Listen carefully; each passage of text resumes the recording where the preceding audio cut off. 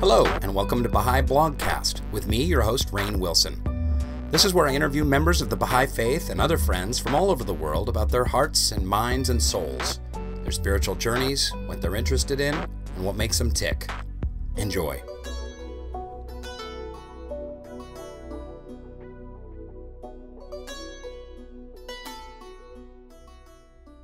I'm talking to J.B. Eckl, the renowned Baha'i musician, songwriter, founder of Badasht, which we'll talk about in a little bit. Co-founder, thank you. Canadian. Where are you from? Saskatoon? Where is it? Saskatoon, Saskatchewan. Saskatoon, Saskatchewan. That's a real place. That's a real place. It sounds like a Dr. Seuss rhyme. Yeah, but it's more like Fargo. JB, thanks for sitting down with me. We've been talking about you doing this podcast for a long, long time now. And you only live about 10 miles away, so what a treat to have you drive up the 101 freeway and sit in my office. We'll talk about why it hasn't happened yet. Also. Okay. Yeah. What, you want to go there? Why don't we go there now? Well, the truth is that over the last few years, I've just been kind of almost like reinvestigating my own motivations and my all the how every once in a while you kind of have to return to the roots of why you're a Baha'i, why you're in it, what how did I get here? You know? And during that time, I've felt a little more private about it and haven't really wanted to get myself in the role of any kind of spokesperson at all, which is normal. Like with my personality type, that's very normal. Like you could just shove me out on stage in front of like whatever Woodstock 50th anniversary, and I'd be like, in 1844 a radiant youth ... You know what I mean? But I'm a little bit more tentative about it right now because my love for the faith is it's multifaceted and nuanced and stuff, and I don't feel like I can encapsulate it as easily as I used to in sound bites, and so we'll see how it goes. If anybody can get it out of me, though, you can. Are you still in that phase? Are you still in that mode? For sure, absolutely. Yeah. And I'm reading really cool. Like I'm reading some awesome. I went all the way back to.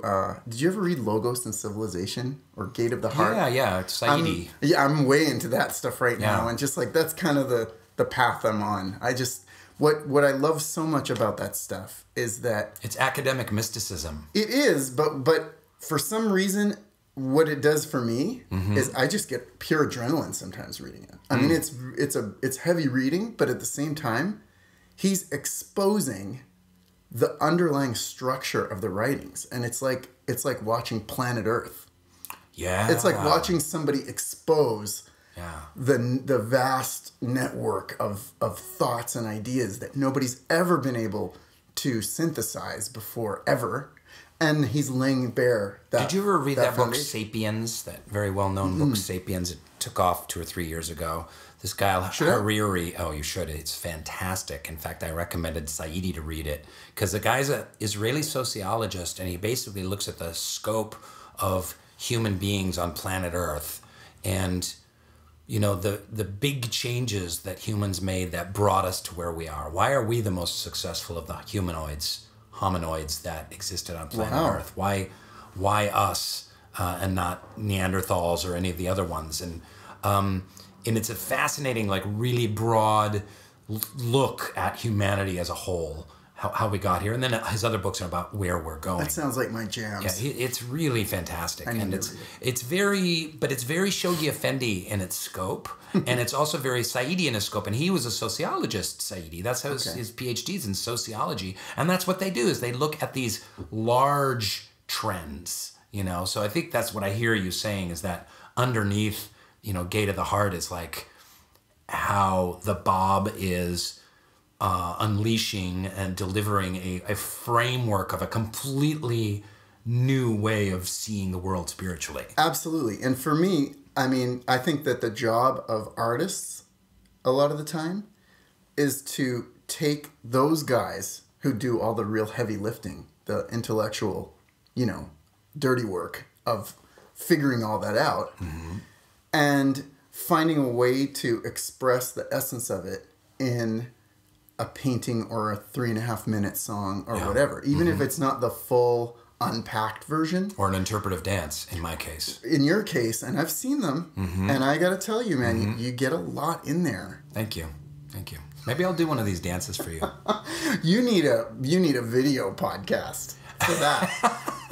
I can help you figure that out. A YouTube channel. But you, JB, you seem like someone to me. It's interesting that, you know, every couple months or couple years we get together and have some very intense discussions. But you seem to me like someone who's both very private and very public. Like you are intensely private and in your own world, and like you contemplate stuff deep, like really deep. But then I'm like, hey man. And then you go out in the world and you're kind of like in your own cocoon, kind of, maybe even for a while, maybe weeks or months or whatever. And then you'll go out and you're like, get out the top hat and cane. Yeah, exactly. So tell me more about this frame that you're in, this mind frame, this it's nothing too heart place that you're in right now. It's not too complex, but it's just the kind of thing where, you know, when you, the way that I came into the faith was full on just fireworks and, you know. Yeah. And it was spectacular. Like the people that taught me about the Baha'i Faith were so dynamic. And the state I was in at the time was also pretty electrified. Like I really kind of came into the Baha'i world. So when and where is this? This was back in Saskatchewan in the late 80s. Okay. And I was fresh from living in Mexico for a while as a 17 and 18-year-old. Kind of living out a weird rock and roll fantasy of playing in a band as a teenager. A swinging door saloon called Poncho and Lefty's that was actually a pimp bar, which I didn't understand for quite a while until I realized. And Poncho and Lefty, that's a famous song from someone. That's a Willie Nelson Willie thing. Nelson, okay. But anyway, so it was like a gringo bar. Okay. That had become this kind of watering hole for draft dodgers and, you know, exiles of the American dream and a bunch of Mexican criminals that were feeding off of their culture there. Okay. And so it was here's this ginger, curly-headed little Saskatoon boy. Mini Doonesbury with a guitar. and just sans clue of what was going on around me. But I was learning so much by being out of my element and living in Mexico. I mean, I was supposed to be, you know, I don't know, in a choir. Can we back up a little bit? How do you get to Poncho and Lefty's saloon from Saskatchewan? There's some missing pieces there. A buddy of mine said, I know where we can get a gig. And I was like, let's do it. So were you a high school rocker? You were a high school rocker? And he... Wasn't Neil Young a little Canadian Great Plains We're part of a rocker? long tradition. Yeah. But basically he said, yeah. And so what happened with him was his family was down there a lot because it was a classical music family. And in this town, they studied classical music a lot. And so they were very established there, which made it look kind of civilized to my family and everything. And it was, you know, it seemed like a pretty solid situation. But what ended up happening was we just went wild when we got down there and started living this, you know, this crazy... Well, of course, you were 17. We were 17. We had our own place and a band. It was nuts. I don't know how we got out of there alive, but basically a few things happened down there that kind of turned me into a seeker. Okay. Now, I had already lapsed out completely of my Catholic upbringing. Okay. And because I saw the movie The Mission with Robert De Niro. Okay. And when I saw that movie, it fully dawned on me that as far as Catholicism was concerned, Elvis had left the building. Like, I really felt... Or Jesus had left the building. Yes. And I just couldn't get over it. It was heartbreaking, actually. Yeah. Because I was like, okay, if the Pope sanctioned all this to happen, then how can we say that there's any kind of lineage anymore, especially of infallibility? So who do we turn to? We're lost. So I was panicked because Catholicism was where all the magic was in my adolescent or pre-adolescent mind. I was fascinated with the Bible and everything. Like, I was really into it. And I loved being a Catholic kid. And, I didn't go to a very strict school and stuff, so I didn't have that whole experience that people talk about. Okay. It was pretty chill. So I was turned off from Catholicism. I was turned off of that whole thing, but I carried a little bit of that light. Like I was just wondering if I was going to find something down the road that would kind of confirm the best parts of it. So I didn't totally throw the baby out with the bathwater. You know what I mean? Yeah. I kept a little, but it was like private, and I wasn't actively seeking, except for maybe in sort of pseudo hippie intellectualist teenage ways, which was fun. And in Mexico it was great. You could read like Carlos Castaneda and all that stuff, and look around, and there would be actual cactus around, and it was great. So I was into that, and then I came back from that whole experience with a couple of things. There were finally some weird life-threatening moments where some of the unsavory characters from both the American and the Mexican side of my crowd, it got real, and all of a sudden I realized that I was actually in a really dangerous situation with all these people, that it wasn't a game to them, Right. And I was so young, I just didn't understand, So I got out in one piece, but before that happened, I had a moment on the rooftop of my little apartment that was really uncharacteristic for that time in my life. I was in the process of rejecting all authority, as one does, 17, 18 years old. I was kind of creating the cult of me, like the little mini religion of me, and sign me up. Right. Exactly. Totally. It's something you a lot of people have to go through. Ecklism. Yeah, well, Ecklism. Population 1. No, I'll join. Population 2. There we go. I'm on the roof, and I had this sort of almost like a waking dream. Okay. Literally, it was like having a dream, but I was just sitting there looking, kind of looking at the rooftops from my rooftop, and I had this little image in my head of me walking through the rubble of post-earthquake Mexico City, which they had that huge giant earthquake not too long before that. Okay. So that image was sort of in my mind, And I saw it through the taxi cabs when I first went to Mexico.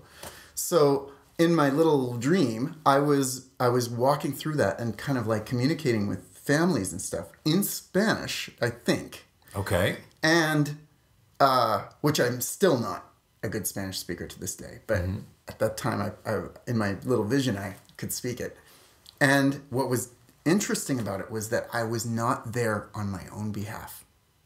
I was there as representing a higher authority of some kind, which was the opposite of where I was at. You know what I mean? I was running from authority, and yet I had this little weird thing, this notion. So you were walking through this rubble, talking to people, hanging out with people in Spanish, in a spirit of service in Spanish, and I was not in charge. And this was I was clearly not. And you were awake and you were on your roof. Was it the nighttime? It was almost like dawn. Okay. It was great. It was like the magical sunrise. And you just had this vision of yourself. It was probably sleep deprivation. I was probably still up. Okay. If it was sunrise, let's face it. Yeah, that's. So whatever the case, I carried that away, and I thought that was really interesting. And the other thing that I had was this idea that I was going to be about 50 when I found out what that thing was, that authority. Wow. Now, maybe I was just buying myself a lot of time to mess around. Okay. That's a good window. 18 to 50, that's a lot of latitude. Okay. So, but I carried that kind of with me, along with the kind of, preserved in amber faith of my childhood. Yeah. And I thought, okay, well, at some point in the future, I will find this higher truth. Ah. But probably no time in the near future. Yeah. Okay. I barely got back to Canada, and my best friend had decided to go all hardcore Baha'i. And he had grown up around it. Was this the friend that went to Mexico with you, or no, was this one back he in had Canada? gone on a crazier adventure than the one I was having, even more wacky and life-threatening. And he came back in one piece. You Canadians are out of control. control. We were nuts. And he was following the Grateful Dead. They were still around. And, whatever. He got in all kinds of trouble. Basically, I'll give you his number. You got to have him on this thing. Great. And we looked at each other and had this recognition that, you know, our middle school friendship was about to blossom into this crazy rock and roll partnership. And the only thing that was going to screw it up for me was that he decided to go all religious overnight. How did he hear about the Baha'i Faith? Oh, he and his dad were into it for years, but he always kind of waffled. Yeah. He never really, you know, he loved it, but he never, this was the moment he decides to commit. Okay. And I was like, no, this is going to screw everything up. The deep dive. I just couldn't believe it. And so what I did was I said, you know, give me some books and give me some, you know, let me meet some of your influences, some of these old people that are talking to you. And he started taking me to these little hangs, you know. Mm-hmm. They weren't really like fireside straight up. It was more of a just hanging around with some really nice folks and talking about spiritual subjects, you know. Mm-hmm. And he said, cool. He gave me some literature and everything. And my plan was to kind of deprogram him. Right, okay. You know, like take him out in a shack in the... Did you think he was in like a cult kind of thing, or you just thought he was misguided? Not necessarily. I don't even know if I thought he was misguided. I thought he was definitely misguided according to my agenda. Okay. You know what I mean? Mm-hmm. And I was like, this will not do. Like, this is just going to mess up my plans. So what did you start reading? And what about the cult of JB? What was going to happen to that? Ecklism. In the face of, you know, 5-6 million people around the world. What did he have you read? It was some compilations, and then there was the old Standby, the Eckl book, Baha'u'llah and the New Era. Okay. And right from when I sat down with this book, I knew I was in trouble. Because the old cover of the 70s cover or the 80s cover of Baha'u'llah and the New Era was a photo of the Chicago temple. Yeah. In Wilmette. And a really nice photo of it. And I remember just looking at that thing, I knew I was in trouble. I saw that and I was like, oh God, here we go. I'm feeling it. That's amazing. So not cool. So I read the book and I started to cross-reference this book with things that I remembered that rang true from the Bible when I was a kid. Mm-hmm. And I have a really good memory, so I was remembering a lot of specific stuff and you know what I mean, things from learning, from being in Catholic school and stuff. And just kind of going through that whole experience. And then I would go to these little meetings and these people I couldn't get mad at them because they were really... they were sweethearts. They were so nice. They didn't ever push anything on me. Mm-hmm. They answered my questions. They were endlessly patient. You know, we would sit there and drink their coffee. And then my friend's dad took the other approach. He would be real heavy-handed. And you probably know about Tim Hortons, right? Sure. Okay, well, in those days, it was called Robin's Coffee and Donuts. And it was the same model. I think it may still be around. Okay. But basically, you go to Tim Hortons at some point in the evening, and you talk about crap until 4 a.m. Yeah. Mm-hmm. And we were at that age. His dad would sit there with us telling us stories from the Dawnbreakers in the donut shop. Mm-hmm. Just swigging coffee until God knows what hour. And this guy had a real job. Like his name is Ted. I love you, Ted Glabish. Anyway, what he would do is he would... Got a shout out. I got a total shout out. He would go to real people work in the morning as a contractor. Oh, wow. With responsibilities. Mm-hmm. You know what I mean? In the cold. Mm-hmm. Plug in your car like an hour before, you know, all that kind of stuff. And I would keep him up all night trying to refute the Baha'i Faith, basically. Mm-hmm. Mm-hmm. And he was just like, he just knew. He just knew that I was going to get it. And he took the opposite approach. So it was kind of a good cop, bad cop thing, where these other lovely folks would be like, oh, JP, you know, what else would you like to talk about? But the bad cop was in the donut shop. The bad cop was in the donut. Amazingly, how it all works. Yeah, and he said, together. And he would be like, and he actually said, hey, if I'm a little heavy with you guys, here's the reason why. Mm-hmm. Picture a tug of war in which you guys are the rope and the whole rest of the world is on one side. The media, society, materialism, sex, drugs, rock and roll, And all that's on the other side is me. So if I pull a little hard, don't get mad. Because you can understand my position as a parent. And he was kind of becoming a surrogate parent to me too. Oh, that's great. Because I was like a fatherless teenager. And he laid it on pretty heavy, and he knew I could take it.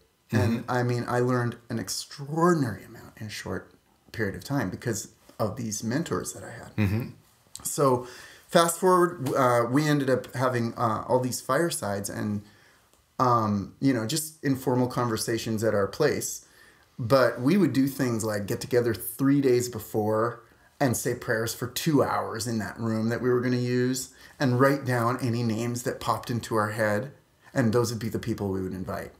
Like, it was super, super hardcore. Wow. And I mean, it was exciting. And of course, you know, everybody and their dog became a Baha'i in that circle. Wow. You know, and a lot of, and it was great. I'd like to see dog Baha'is. Yeah, right? Oh, they'd be so sweet.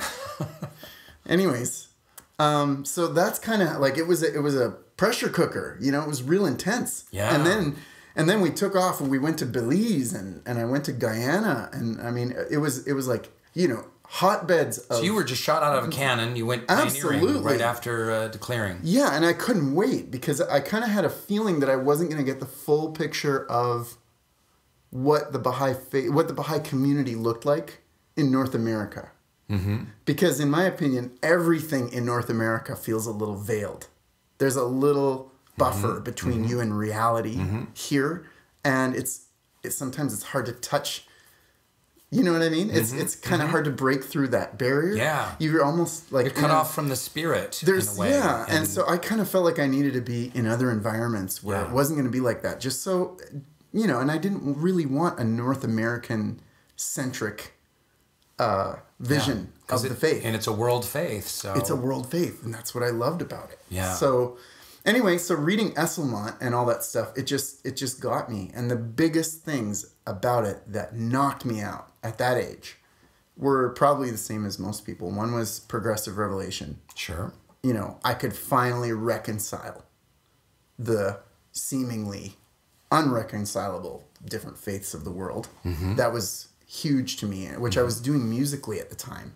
I was going to the library and taking home vinyls of all kinds of world music, and I was kind of processing like Vietnamese folk music and, you know, Indian ragas and whatever.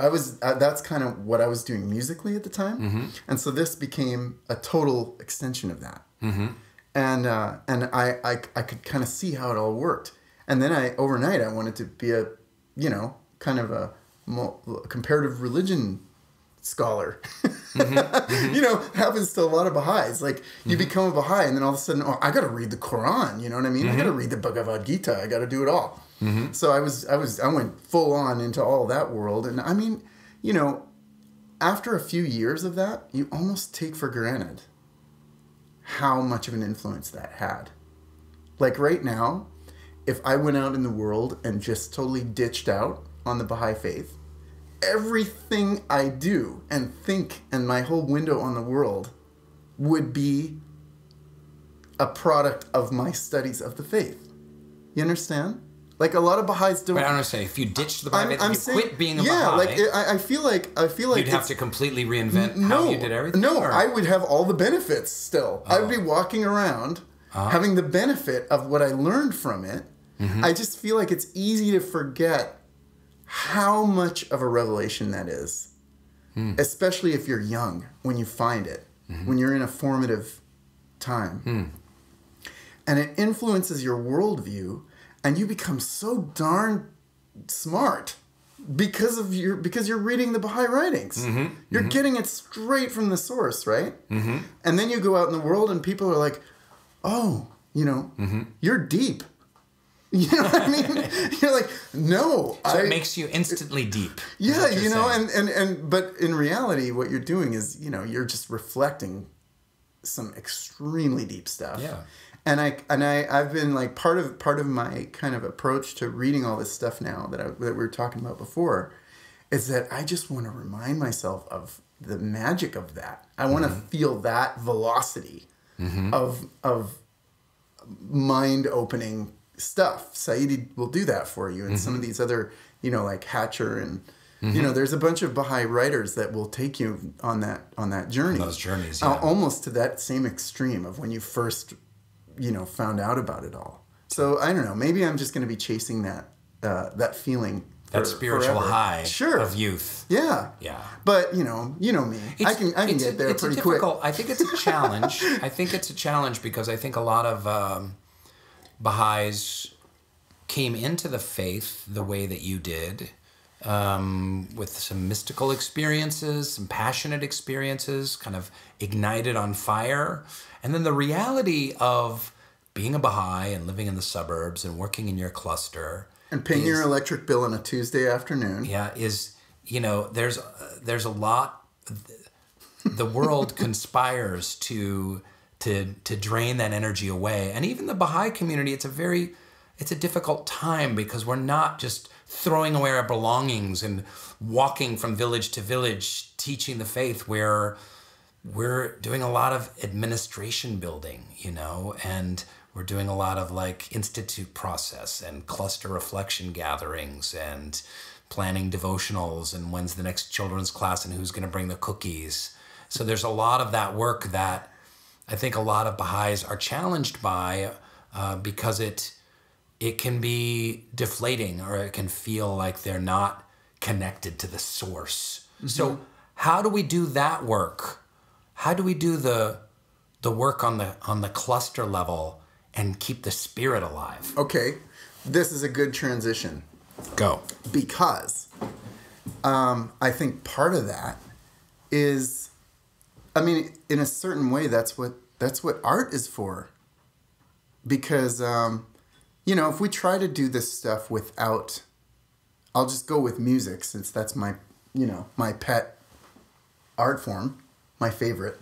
I think that it's easy to make the mistake of getting into the nitty-gritty, hard work, community building process with almost in a dry sort of way where we feel like we should be able to do it without being inspired. It's kind of a stoic value, like almost in a hierarchy of values.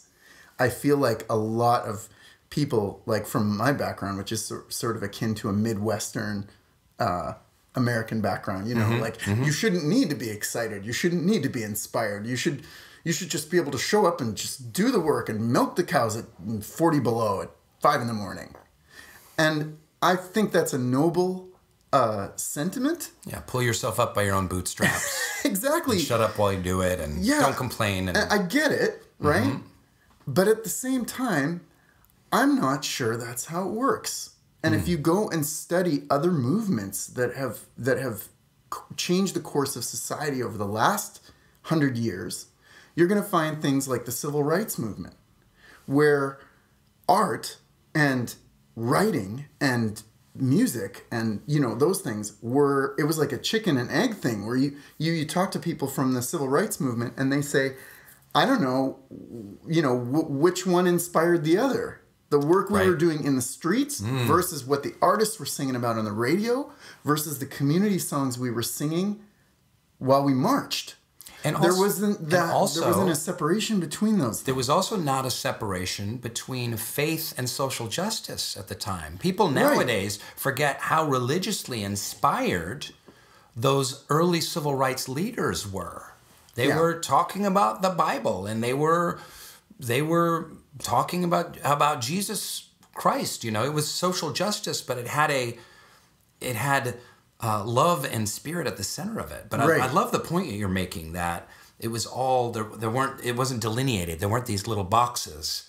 Art and service and demonstration and justice and community all kind of wove together. That's right. And so I guess what I'm positing is that you kind of can't have one without the other. Like, you can to a degree.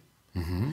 But if you really want to kind of take it to the next level, you're going to need both. You're going to need the inspiration that comes from the art as a devotional thing or as just an inspiration thing, you know. So are you saying that it would best behoove communities to get back into the spirit and to weave art in with the kind of, I hate to say it, kind of the more boring administrative work that they're doing? You can't have one without the other. You can't, kind of like, to me, you can't. I mean, we're administering without tapping into the spirit. Yeah. Art is part of that spirit. I was part of a consultation one time with an LSA. And we were brought in to consult about some community stuff. It was a bunch of my buddies up in Victoria and me, and we went in with the assembly, and you know, we sang through most of the assembly meeting. We basically burned up most of the time singing our faces off in the assembly meeting. Because that's how we rolled at the time. That doesn't happen in suburban Los Angeles. No, I know, but what if it did? Okay, so here's what happened. After we got through that, we sort of like put forth our little things, or whatever we were there to talk about. And then we left. And their entire consultation lasted about 10 minutes. So what does that say? They called us with decisions before we got to the coffee place. Like they were like, okay, we had our consultation. We're good. Here's the plan. And it was, you know, fairly well laid out. They knew exactly what was going on in the amount of time it took, you know, to drive halfway across Victoria, BC, which is not a very big town. And we thought, yeah, you know, because we went there first. We got there as a group. There was unity before the consultation started. And that's the thing I think we forget about music is that, like, Dr. King wouldn't even start until he had already had Mahalia Jackson up there singing. And now those things aren't usually included in the excerpts, you know, the amazing speeches that he gave. They were already there before he started talking. Sure. Yeah, I won't do a fireside unless there's music before it, even if it's bad. You know, it's something. It's almost like it cracks through that barrier that we talked about. It shifts your paradigm. You show up thinking you're coming to a lecture, and then all of a sudden someone sings, and then all of a sudden your heart is open to a different kind of experience. Sure, and then on top of it, if it's good. Yeah, if it's good. Oh my Lord. Yeah. So like imagine sitting there in a crowd and you're kind of shifty and you've been on your feet all day and now you're going to a thing and you know you can't wait to hear Dr. King speak and then up comes Aretha Franklin or somebody and sings a bunch of hymns. You know what I mean? And gets you to the point where your hands are already up in the air and then he goes and gives I Have a Dream. You know, you're going to go and change the world for sure. So I really think that one of the things that we forget in our culture, I'm not going to blame this on the Baha'is and our community, because if you look at the culture at large, there's not really a sense of community art. Like I'll return back to that the same thing, the civil rights kind of like all my buddies. What's up, Eric? Who come from that background, educated me about it. And they told me the reason why you see an Aretha Franklin rise to the top, the cream rises to the top, is because at the base of her community, there's a sense of we can all sing, whether we're gifted or not. We're going to sing. We can all sing. And then, of course, in an environment like that, you're going to have these gems. And you see it in any music-friendly culture out there. You see it in Ireland. You see it in Africa, certainly. You know, you see it in different places where there's enough community art action going on that it's going to nurture. So it's not an either or. You've got these amazing gems that come out and you've got your Aretha Franklin, but you've also got the fact that everybody sings full voice all the time. And so there's a really strong call-response relationship there between the professional artists, the community artists, the people doing, you know, making the cookies to take to the event. Everybody's on the same page. And the reason that the music on the first Badasht CD sounds the way it does is because it came out of a community experience like that, where we were experimenting with blurring those lines.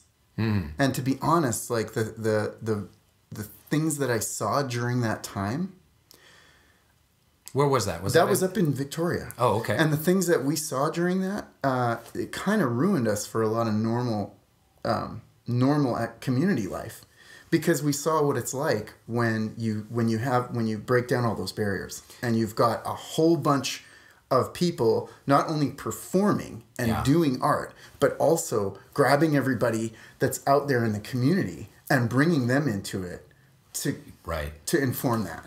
There's so much I want to say about that. And having the assembly back it up. Which is crucial. It was major. I love the idea awesome. of the difference between congregation, which is how most kind of church groups run in North America. Yeah.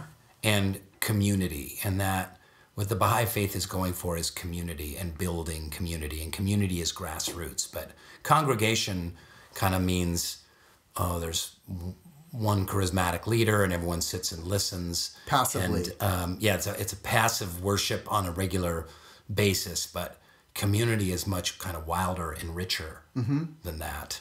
I would say the same applies to art, because we've taken the arts and made them congregational also. Right. So you've got so how do you make the arts, really specifically, how do you make the arts community based? How do you do that? It's okay to Number one, it's okay if your kids want to be doctors and lawyers. Absolutely, send them in to be doctors and lawyers. Mm-hmm. There's no problem there. Send them to the best schools and yada yada. If they want to make art, try to help them figure it out. You know what I mean? Get them make sure that they at least do a double major with business. But let them learn art. Yeah. Kids should be. Abdu'l-Baha says that kids should be taught music. Mm-hmm. I don't think it's just a sort of conceptual thing where they're supposed to be taught music so that they grow up cultured and have an understanding, or because Mozart makes you smarter or something. No, I think they're supposed to learn it because they're supposed to do it. They're actually supposed to grow up in a community that's vibrant. How the House of Justice constantly talks about vibrant communities. Mm-hmm. What's the image you get when you picture a vibrant community? Singing together. It's the first thing you think of. Yeah. You think of some kind of party in Colombia or something where everybody's hanging out and there's music everywhere. So I think that specifically... Yeah. So support for the children. Kids need to be musically... No matter what their path is going to be academically. They should be learning instruments, and they should be put into situations to use that to serve. Okay. And they should be encouraged to get good at it. Mm-hmm. Like, I know some families like that, where that's just part of their thing. Their kids are learning, they're learning how to be musical. And that, I'm just talking about music, but it could be anything. How many times do you hear people read something and they read it in that dead reading voice? And you can't get any meaning from it. I harp on about that quite a bit. Okay.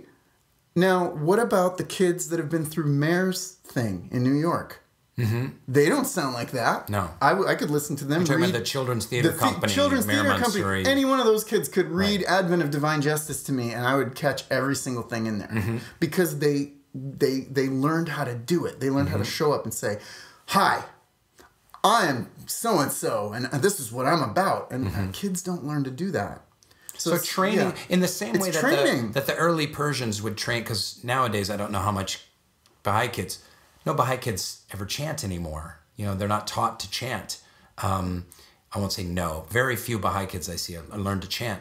But in the early days, the Persians would really train chanting into Persian culture in the same way, like in American culture, that kids can be trained to read expressively and trained to make music to holy lyrics. So to achieve that, I don't know if this is going to be dropping a bomb or what, but to achieve that, if you really want kids to come up in your community with that sense of vibrancy and drama and the heartfeltness and the art, you need to also recognize who can teach them that. So that means that identifying the folks in the community, they're not going to get it by osmosis. You know what I mean? They're not just going to magically go on YouTube and learn how to do all this. They're going to need mentors. So I think one of the big the big steps that's coming up ahead of us here in this community building process is to not alienate creative folks and to give them stuff to do. Partly to raise up generations of kids who can actually cut. There's a quote where it was on behalf of Shoghi Effendi, and he says, the cause will spread like wildfire when its spirit and teachings are presented from the stage and in art. And he says that art is better at I'm paraphrasing the heck out of it. Okay. But he says basically it can bring out those sentiments, those noble sentiments in the masses better than any, cold rationalizing. That's Shoghi Effendi, and you're talking about a very left brain, very book learned guy. And he was calling it, Right. and saying that's how it's going to spread like wildfire. Which we've seen in the case of Seals and Croft, Youth Workshop, many different times we've seen that. Dig Infinity. You never know. It could happen with That's why any one of us. You spent some time in Oregon. They're really good at this in Oregon. They're really good at it in Oregon. I'm not sure why, but they are really good. I know it was white bread land over there, but they, the Windsock Youth.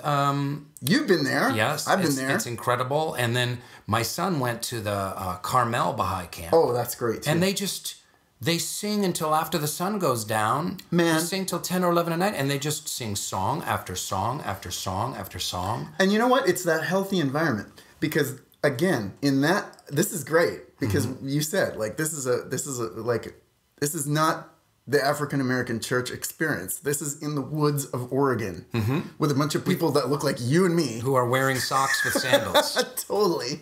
And you know what? There's no... They all expect themselves to be able to just hang out and sing, whether they're individually talented or not, which is a key ingredient, right? Another key ingredient is when somebody comes into that environment who can really throw down and do it, they totally respect that and give that space to breathe, like Yossi or the others that have come, he's like, they get it. They get that they don't discourage her from being excellent in the name of community. You know what I'm saying? She is allowed. There's room for both. There's room for both. She should not only be able to shine and be the awesome badass that she is. Yeah. She should also be inspiring 12-year-olds to be able to do it. Yeah. And she pulls that off. And I think that's that Oregon thing, man. It's magic. You know what? I kind of I think I buried my heart in Oregon. What? That's gross. Isn't that disgusting? What does that mean? I don't know. I've never gotten over it. I just love being up there drinking strong coffee in gloomy, sleety weather and sitting on my laptop with all the other hipsters. Here you are in Southern California, wasting away, your soul being sucked out of your eyeballs by the strength of the sun and all the Teslas and the Kardashians. I finally discovered baseball hats. That helps a lot. Okay. Having a big duck bill over your eyes actually really helps a lot. Yeah. But I'm loving being back here in Southern California now because I've got a rock band. So that alone. Okay. I mean that fixes everything. Okay. And then my kids are turning into wonderful little gentlemen.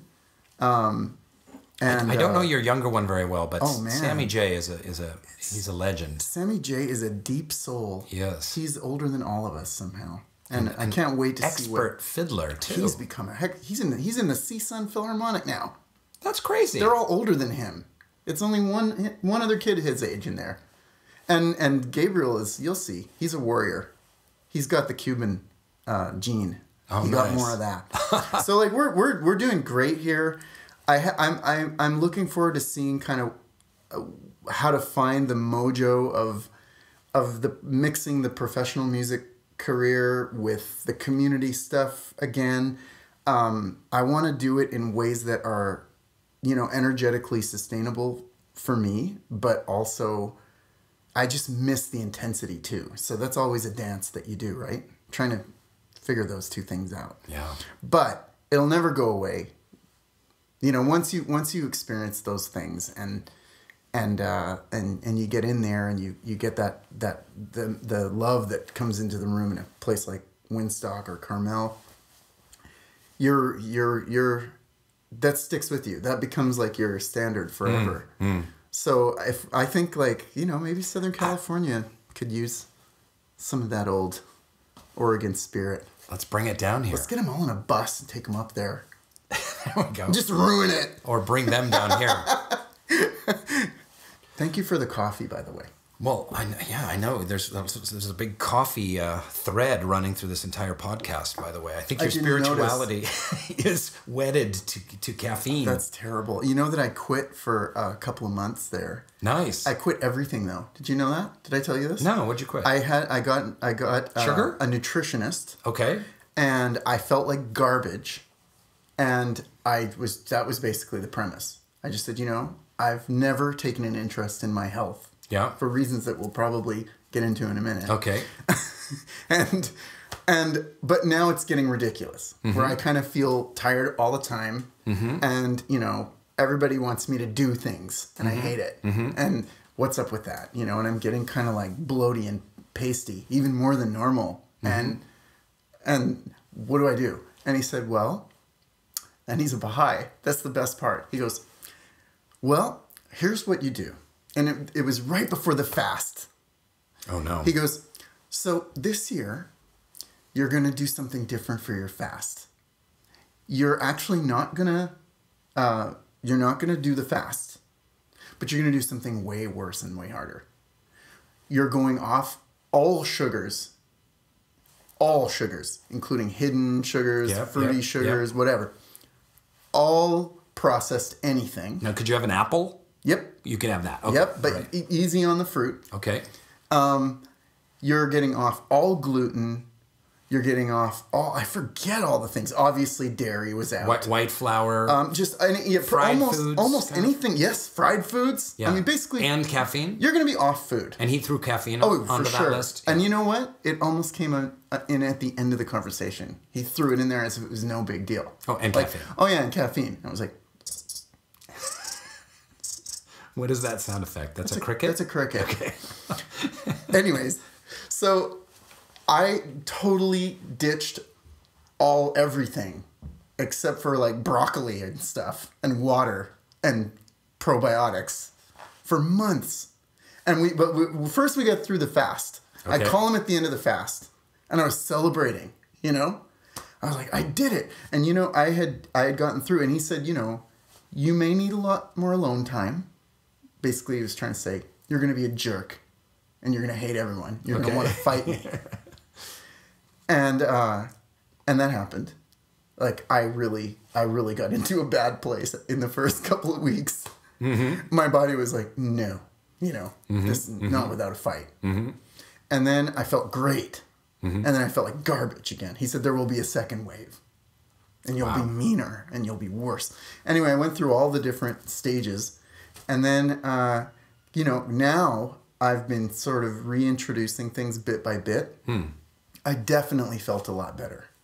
I definitely needed to do that. Yeah. And it was actually a cool fast because I was still kind of in there with everybody. Like, I still felt like the camaraderie of the fast. Yeah. Because I was like, y'all have no idea.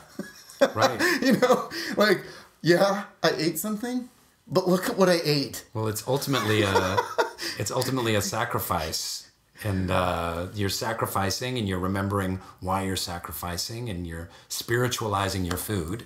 Absolutely. And he said, I want you to give this diet to God. I want you to give this whole experience to Baha'u'llah and lay it at his feet and say, I am forgoing coffee because you are a manifestation of God and I want to be a better human being. So all that to say that I'm drinking coffee now. I'm taking it easy on it. I'm careful. Okay. I don't go wild and drink it all day. Okay. You know, I'm kind of like in a moderation thing now with the whole thing, except for dairy. I'm hardcore on the dairy. Hardcore doing the dairy or off the dairy? Yeah. Because I have allergies and stuff. Yeah. And so I'm still trying to figure that one out. Yeah, I went vegan for I don't know if the audience is even interested in this, but... Are you guys still even there? I don't know if they're listening. They tuned into the 27 other Baha'i podcasts that are out there. Yeah, but this is awesome. There's not. We're talking about kind of half-heartedly going vegan. What could be more fascinating I went than hardcore that? vegan. I went vegan 6 or 7 months, and I've kind of been off of it now. But I will say that one thing I do not like, and I don't ever want to eat again, is dairy. And it really, eating dairy is like eating glue and like eating shoes. Wow. I'd rather eat glue and shoes than dairy. See, I'm not there yet, man. No, I'm still thinking it's about. It's so heavy, it gums you up. It brings. I mean, I'm not craving it. Yeah. But when it comes to certain things like Mexican food, yeah, which is sort of how I survive. Okay. That gets a little dicey. Just get the fish tacos without the cheese. I know, okay. And I want yogurt. All right, let's move off the dietary stuff. Anyway, the point is, I started caring somewhat about my health. Okay. And you have to understand. This is a new thing. How weird that is for me. Yeah. I mean, I have an aversion to all things healthy for me, not for other people. Yeah. Self-care, because of some stuff in my upbringing. I love how I cleared my throat when I said that. Yeah. I just never got excited about taking care of myself. Yeah. And it's a huge challenge for me. So this was all kind of part of this process of trying to wake up on many different levels and figure out what's holding you back. Like, what's still holding you back? You've got the revelation. You've got music. You've got family. You know what I mean? Mm-hmm. Come on. You won the lottery so many times. Yeah. You married your dream girl. Mm-hmm. What? Would you like fries with that? What do you want? And would you like gluten with that? And then... So why did you not take care? How did you learn to not take care of yourself as a kid? You had a pretty difficult upbringing. In some ways, I had a sort of a kind of crazy yin and yang upbringing, because the women in my world were really great. Like, they really took care of us kids, and some of the men were really cool too, but most of them were just in the process of total self-destruction. Like, and I mean, it was mostly alcoholism. I mean, it was mostly alcoholism in the family, but there were some other threads of kind of depression and different things that nobody really talked about in the 1970s. What about abuse and rage? Yeah, well, that all kind of goes along with the alcohol thing. At least it did with my situation. I mean, I'm sure some people don't want to talk about this on the internet, but we're only alive for like a tiny blip. Just a speck, and then it's just cosmic. Yeah. After that, so whatever. Alcoholic rage was just the norm in my world. I mean, that was, we didn't know what to do about it. We didn't know how to deal with it. There were no real resources.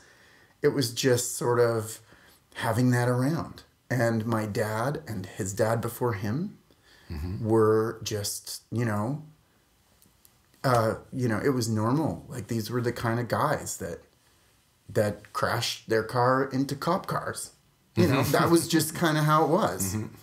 And so part of my rejection of authority as a teenager was that when you reject the authority of your own dad, everything kind of goes along with that, because he's sort of like a spokesperson for all authority in a way. And I just couldn't, I got really lucky that the priest at my Catholic school was this super cool guy. And he was like a guy figure that I could look to and go like, this is a very upright guy. He's a stand-up guy. And he's humorous and faithful, and he's got all these great qualities. So that was really cool.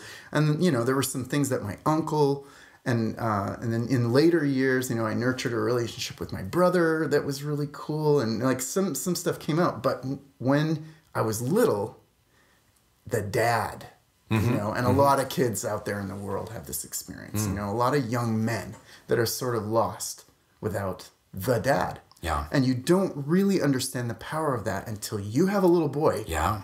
And you see the way he looks at you. Yeah. When he's like about 4, 5 years old, and you realize, I can screw this kid up right now. Like, I could mess this kid up in 5 seconds flat by planting a dumb idea in his head that he's going to carry around for the rest of his life. And that was done to me. And especially 4 and 5, yes, they're still very attached to their moms, but especially now, like my son is 14. And oh, you could still do it. Oh, no, not still do it. Like really do it. Like really even do it more, because 13, 14, 15, they're really looking to their dads. I see him looking to me for guidance in a way, and approval. And it's almost, I still feel like a kid myself. I'm like 52 going on, you know, being an unemployed 27-year-old. You know, that's my maturity level. So I'm like, wait, you're looking to me. That's why we're buddies. Well, I totally get it. Yeah. But he's looking to me for approval and guidance. It's like, what, me? Come on, give me a break. But it's so crucial, those male figures to help you. Yeah. And when I think about, I mean, you know, one thing I don't have any experience with, like, the worst of the worst. Like, there wasn't any sexual abuse or anything like that. You know, my heart really goes out to my friends that went through that stuff, because I'm already so messed up, and I can't imagine that on top of everything else. But what I did experience was just that rage and remorse and, you know, just self-destruction, and watching that happen.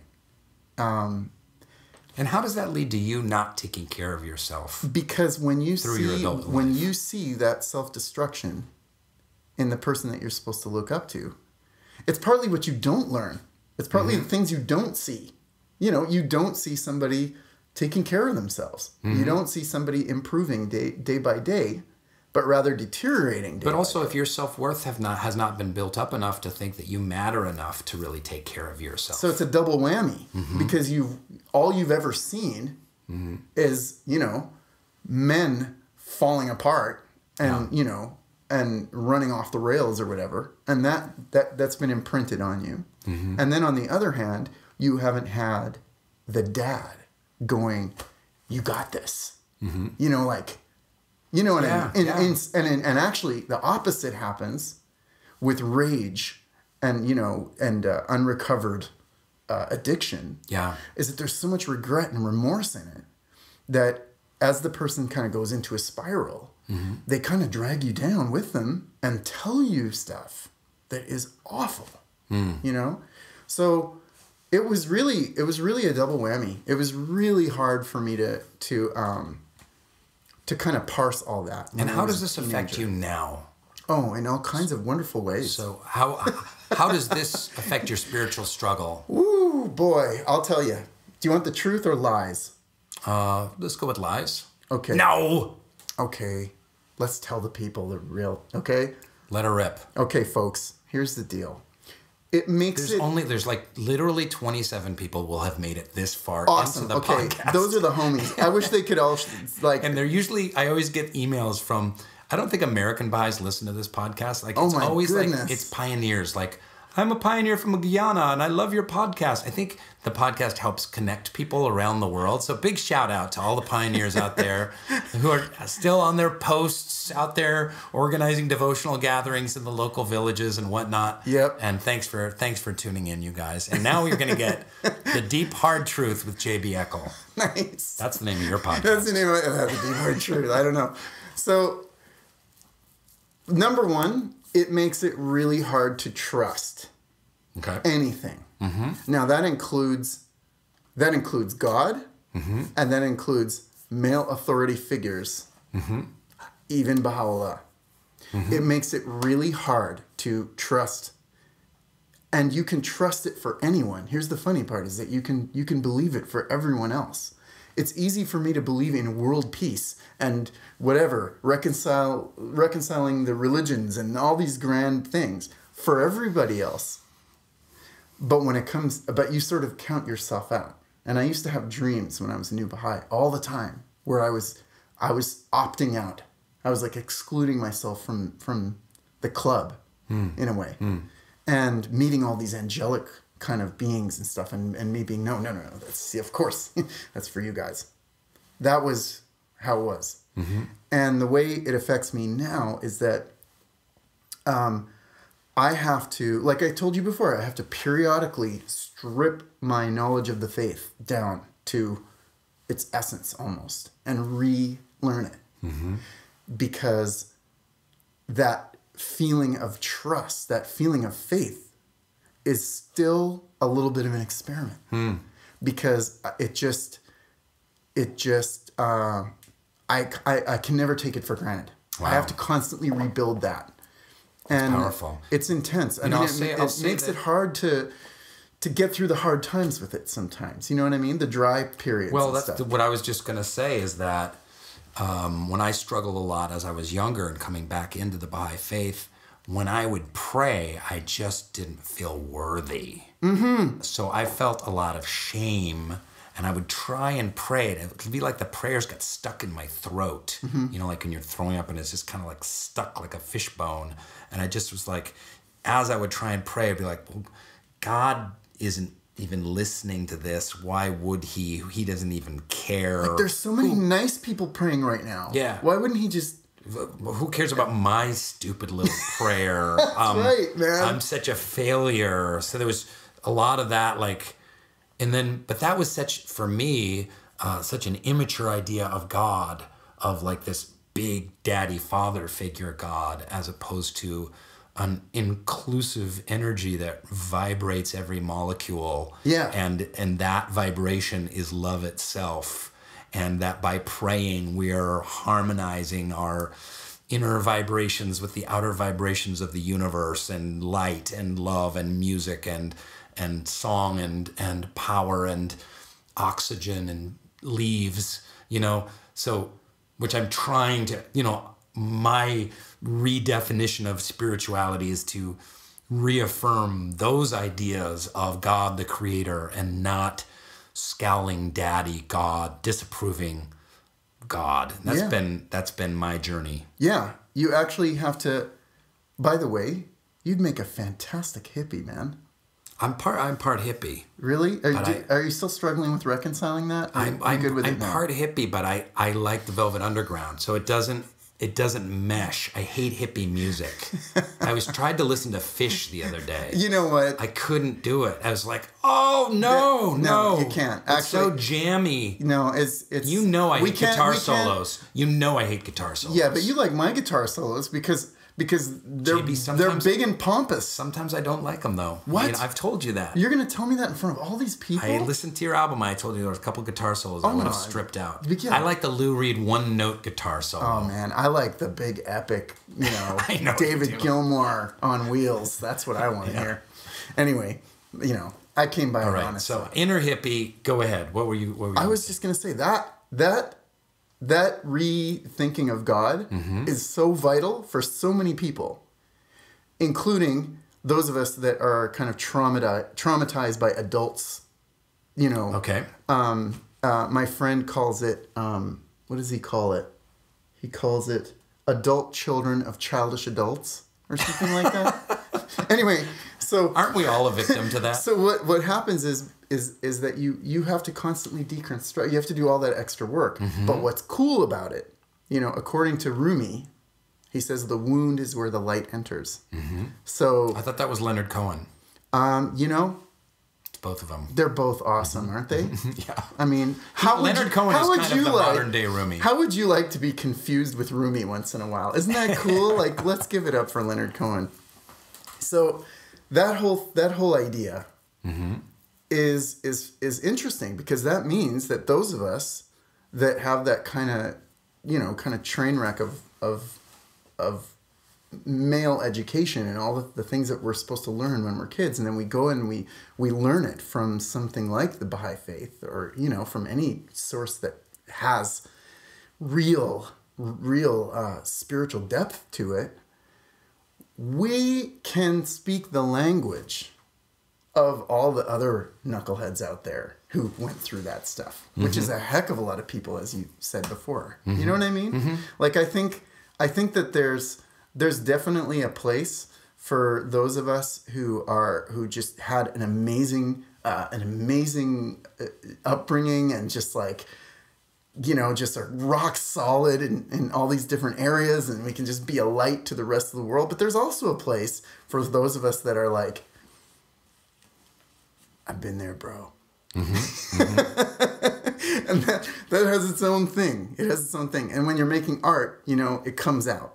Like writing songs for me, I can't really write songs about things being hunky-dory.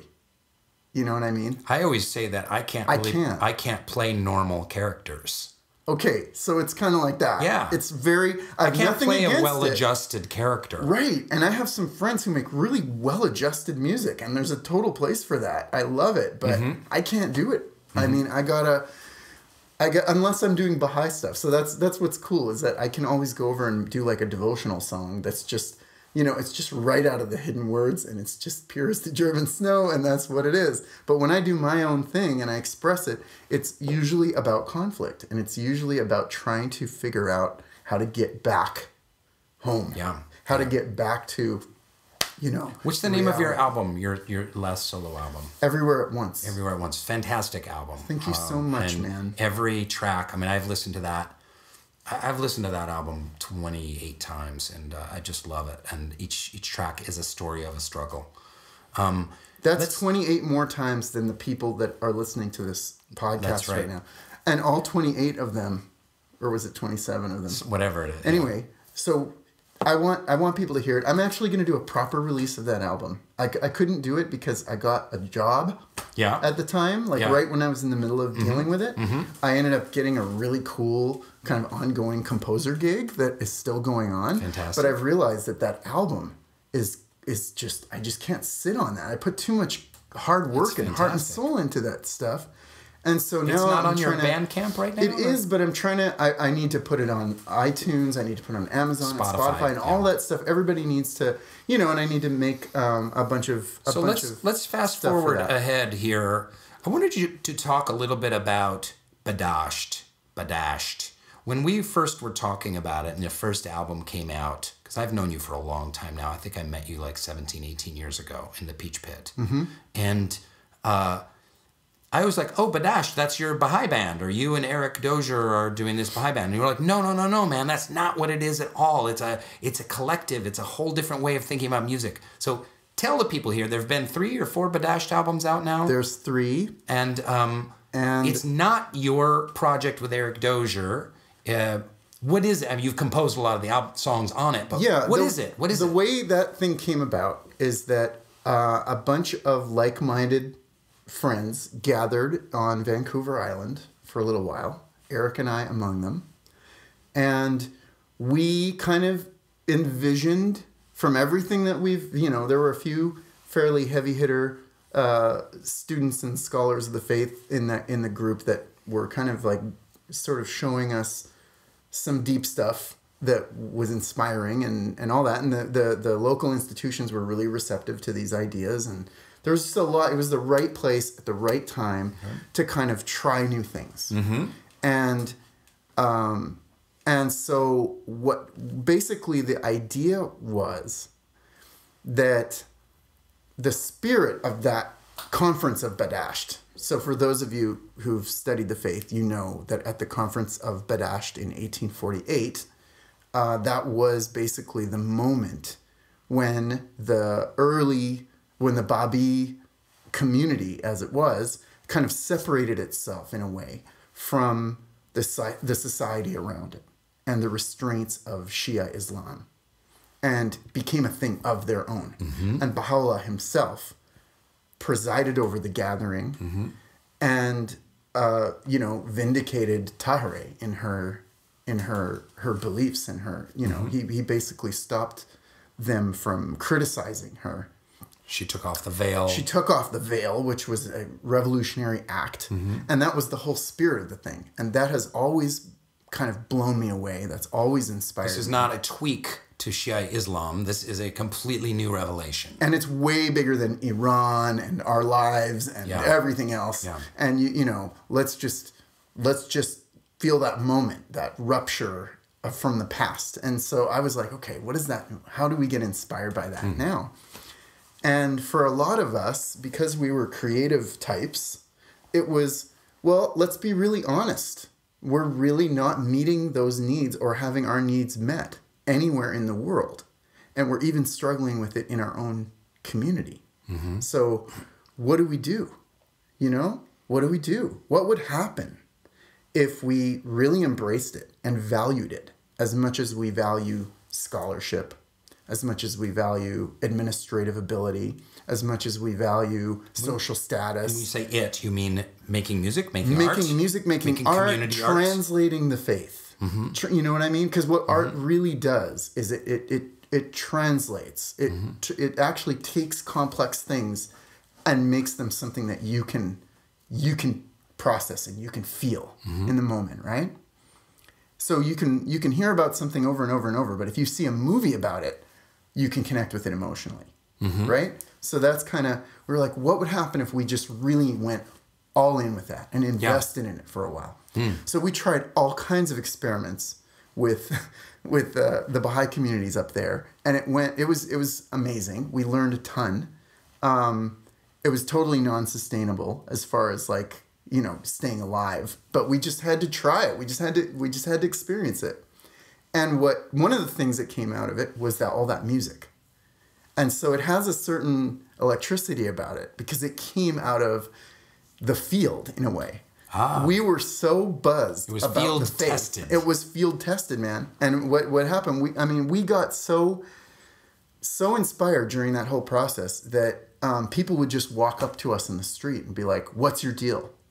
Like we'd go out for coffee and there's that coffee thing again. Dang it. My nutritionist might be listening to this right now. Anyway, and people would just come over to our table and just start talking like spiritual stuff. Yeah. It was amazing. It was almost... It was like the 60s all over again. We might as well have been wearing Hare Krishna robes the whole time. People could just see us coming. Yeah. And we were a bunch of, you know, late 20s, early 30s, you know, knuckleheads. But people could tell that we were onto some other stuff. Yeah. And it became really easy to teach the faith. It became really easy to communicate with people and work with people on stuff.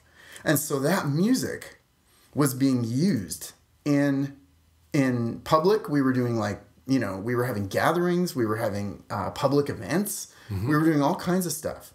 And all of those songs were either things that we already loved from our past that we kind of like brought into it. Okay. Or they were things that we just needed to write in order to have that thing in the moment. So it was required, you know. We were like, oh, we need a song that gets everyone singing, right? Or we need a song that says this, or totally. And so I was like, oh man, and I remember at one point I watched a Cat Stevens concert that came on TV, and I was watching Cat Stevens. I was like, we need a Cat Stevens joint for this. We need like a good old, you know, 1971 Cat Stevens Baha'i song. Yeah. And so I was like, say God sufficeth all things, you know? Yeah. And that was like, to me, that was kind of like a Cat Stevens vibe. That's great. And I still kind of hear him singing it actually in my head instead of me. Like it's all about that feeling. And, you know, everything was like that. So Eric had all this, you know, this ability to raise up a gospel choir out of nowhere. I mean, like, he could make any group. A bunch of nerdy Canadians. A bunch of nerdy white people, Canadians, doesn't matter where they're from, Eastern Europe, whatever. He's the Johnny Appleseed of gospel choirs, and he can just take you and make you sing that music and sing it properly and even clap on 2 and 4.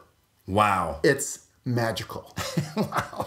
So what happened was he brought all that into it. Sure. And then, you know, between the two of us, there was this chemistry. Like, so, you know, and it wasn't just, it was a bunch of us. There were people that did drama.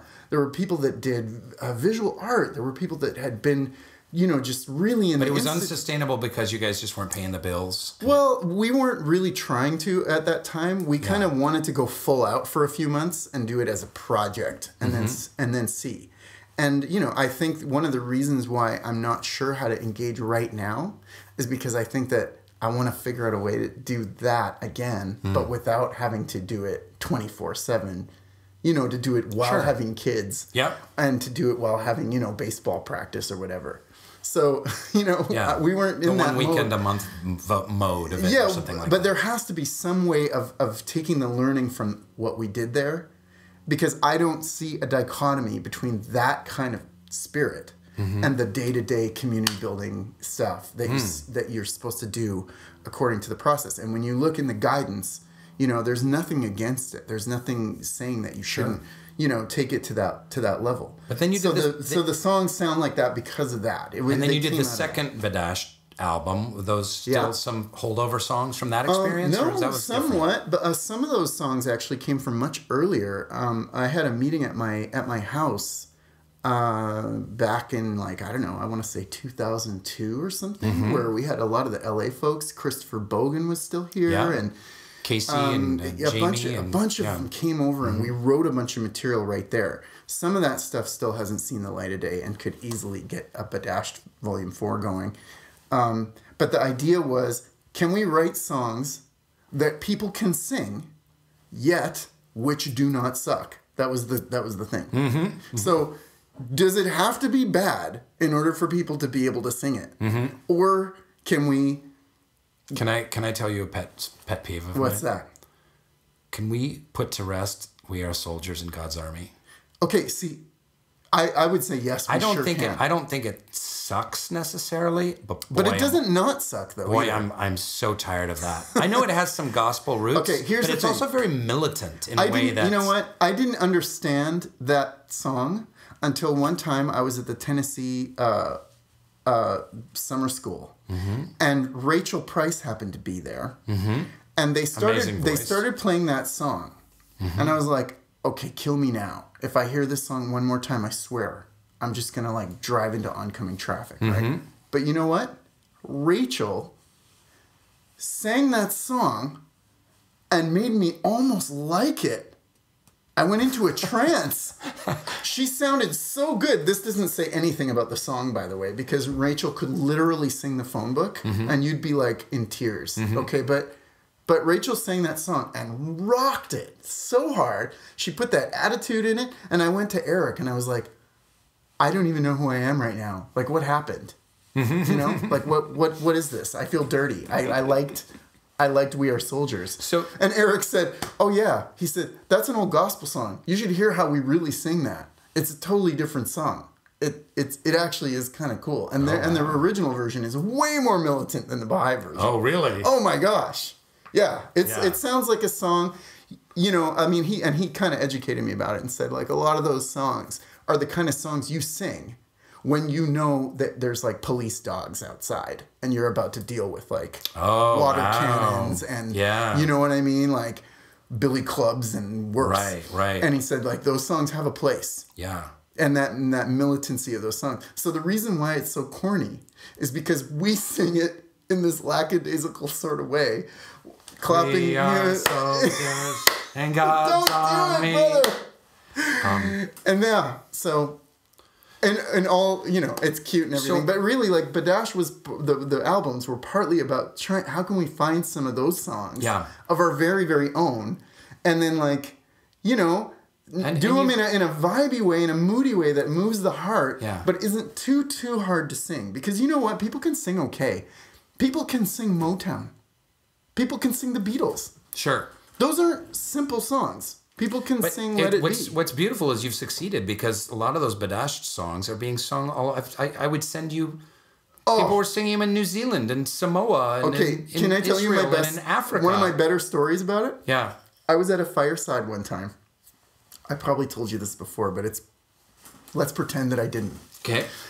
This girl comes up to me after this fireside, and she was this Persian girl from Australia, and she comes up to me and she goes, oh yeah, I like that second last tune you played. And I was like, oh yeah, Say God Sufficeth. She goes, yeah, made me homesick. I said, oh really? That's kind of neat, And she goes, yeah, kid in my community wrote it. Terrible Australian accent to take you to this point. You know what I did? I called Eric Dozier on the phone and I said, we've made it. We're folk. Yeah. It's folk now. It's folk music. Nobody knows who made it. Yeah. Nobody cares. Yeah. It just is in the ether now. It's like this land is your land. Everybody owns that song and nobody cares You know, the only thing that matters is that the Bob wrote the lyrics. Lyrics, the Bob. That's all that matters. But the final Badasht album is all youth song. You had youth participate. Yeah, I mean, the last album was different because we kind of wanted to show that there is a lot of other stuff going on out there. Yeah. And that, you know, we kind of wanted to take a little bit of the trust in the brand, per se, and kind of shine a light on some of the people that are out there doing stuff.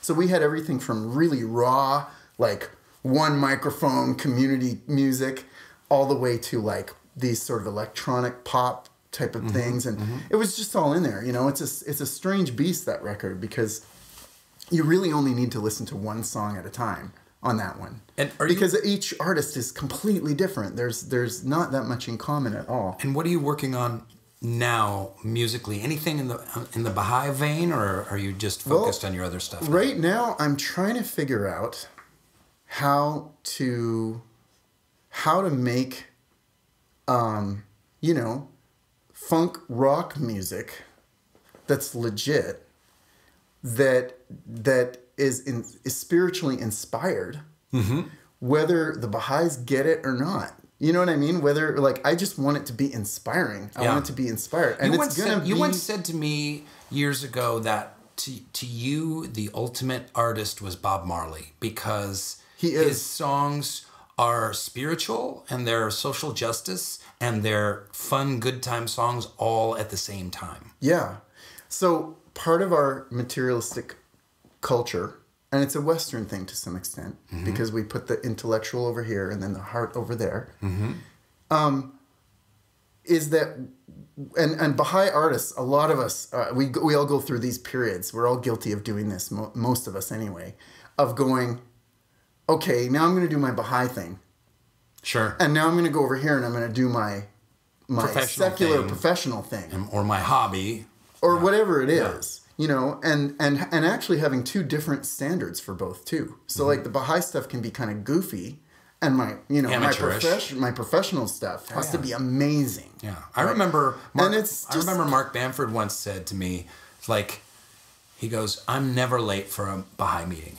He goes because what I do is like because he was in show business at the time. Is like when I go to a Baha'i meeting, I'm never late. If I have a meeting with Steven Spielberg, I'm not going to be late. Why would I be late for a Baha'i meeting? Why would there be a discrepancy between, like, you know? Wow, it's okay to be late to this little thing you do on the side, right? Kind of lackadaisical, amateurish. Let me just walk in, no sound check, feedback everywhere. Kind of, you know, get my tattered lyric sheet out in front of me. You know, I've done all that, but you know, like. The reason Bob Marley is the ultimate to me is because never once did it occur to that guy that you would separate your political songs from your love songs, from your devotional songs. And, you know, Stevie Wonder is like that. It's all there in one thing. And I think that it's really cool to study those artists. You know, Cat Stevens. They absolutely, and I think it's one of the strengths of the, you know, and keep in mind these guys, a lot of them come out of traditions. So, you know, anybody that was inspired by civil rights and the anti-war movement and that whole period from when we were, you know, little kids, that time period was really a fertile time for this kind of a thing, because you had the Bob Marleys and the John Lennons and the Stevie Wonders, you know, out there in the world, and they were combining all those things into one person. That's what's beautiful about it.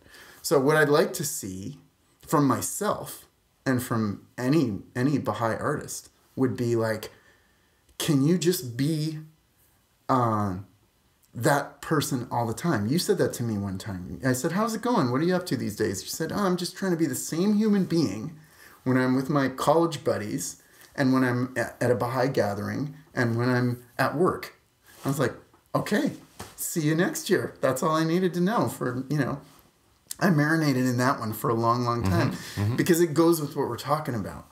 So I would like to see us be able to show up, be a Baha'i, do a love song, do something right out of the hidden words.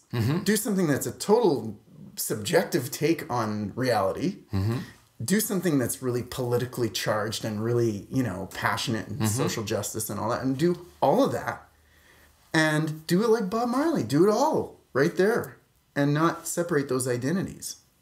So I don't know what that looks like down the road. I don't know what that looks like for Badasht. But I will say that whatever I do with those guys, again, is going to lean kind of in this direction. It will probably take the form of something that isn't really for the Baha'is so much, but something that's designed to bridge the gap. You know what I mean? And encourage deep and meaningful conversations with the community of interest and the community at large. And Eric and I had a great experience one time. You know, we did a gig opening up for Tommy Emmanuel, who's like the greatest acoustic guitarist in the world.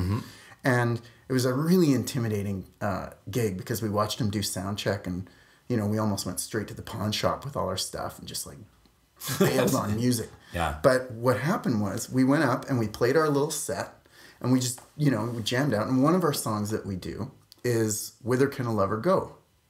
And it's right out of the hidden words. We gave an intro to it that talked about the poetry of longing, like you get in Rumi, but you also get it in the blues and you get it in Appalachian music. And we kind of like found a way to weave all that together. And it was the best song in the whole thing, because, and it was a flat out Baha'i song. I mean, any Baha'i that was in the room, it would have been like a total dog whistle for, oh my God, that's the hidden words. But to everybody else that was in there, that was the first time they ever heard Baha'u'llah's name. That was the first time they ever heard the blues compared to, you know, mystical Sufi poetry. And we were just doing our thing. And that's one of the things I've actually learned from being around Eric and that whole tradition that he comes from. Because that's where you get your Donny Hathaways and your Stevie Wonders and you know, you get that sense of what's the word I'm looking for now? Integration. Right? Of all of those things. Integration, which comes from like integrity. It's a form of integrity. Because you're showing up and you're saying, this is me. I struggle. Here's my struggle song. I get really pumped up and inspired sometimes. Here's my oh my God song, right? And sometimes I just like stare at my wife in the kitchen, and here's my staring at my wife in the kitchen song. You know what I mean? But you're going to share a song with us today, and I'm very excited to hear what you're going to share.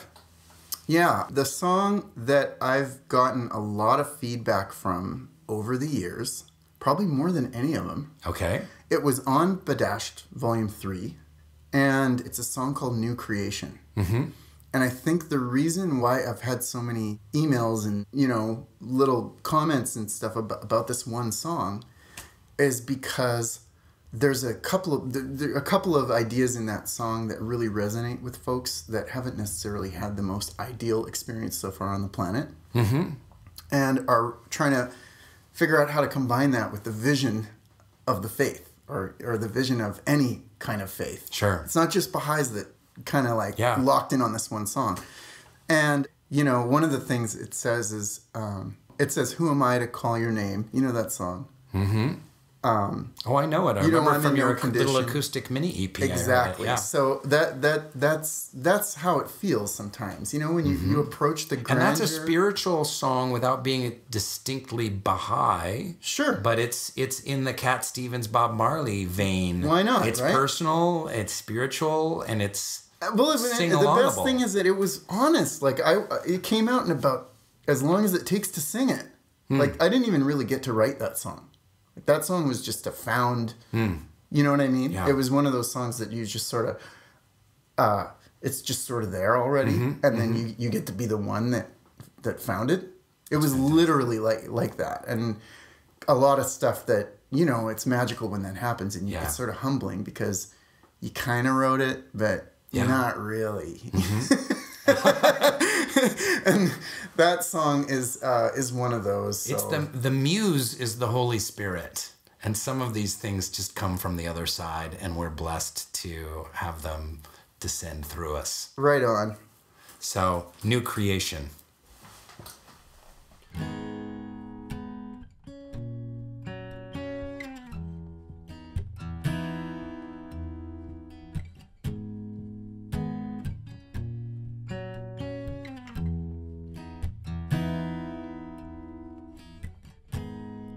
Who am I to call your name? You know I'm in no condition. Can these tiny prayers ascend up to your gate and make a new creation? Make a new creation out of me. Who am I to find your faith?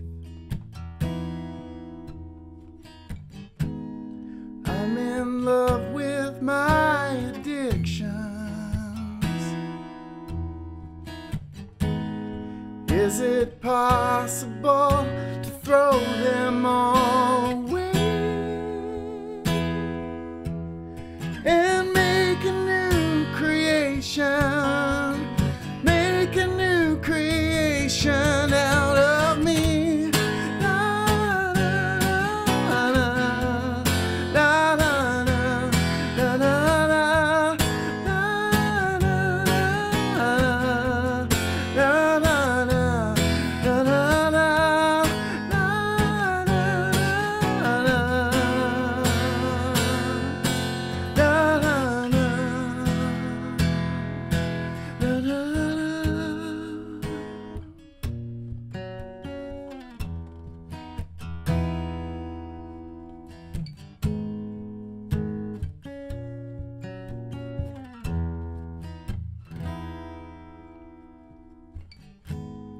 who am I to teach your way? I'm a walking contradiction. But I'm asking that you take this ball of clay and make a new creation. Make a new creation. Make a new creation. Make a new creation out of me. La, la, la, la, la, la, la, la, la, la,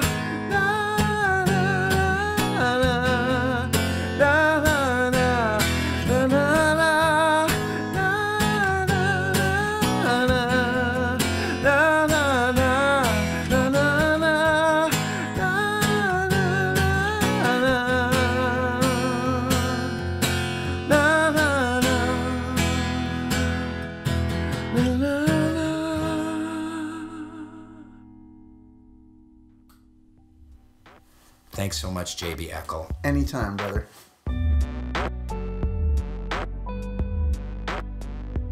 Thanks for listening to Baha'i Blogcast. Hope you enjoyed the episode and the conversation. Check out more fun Baha'i stuff on Baha'iBlog.net. Thank you so much, and good night.